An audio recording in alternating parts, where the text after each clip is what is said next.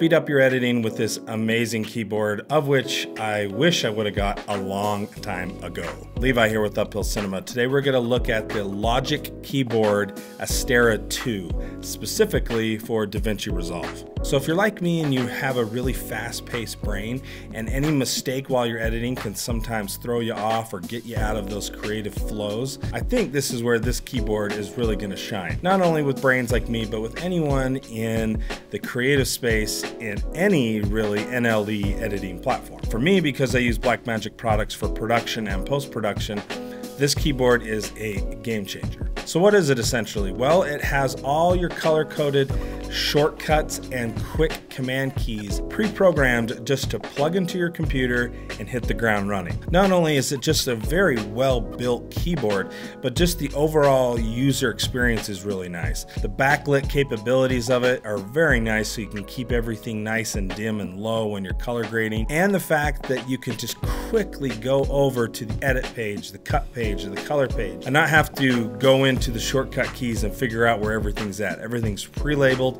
and ready to go. So if you're a Mac user, it comes in this nice kind of stainless steel look. PC user, it's an all black look. The only con I would say it has is it uses a pretty thick cable, so maybe in the future they can use a thinner cable. From what they told me, they have that thicker cable because one is the power to the keyboard, the other connector is for the USB 3.0 in the back. Now the learning curve is interesting because some of the basic things that I knew, I got really fast. But it took a couple days, and if not a couple weeks, to actually get the learning curve.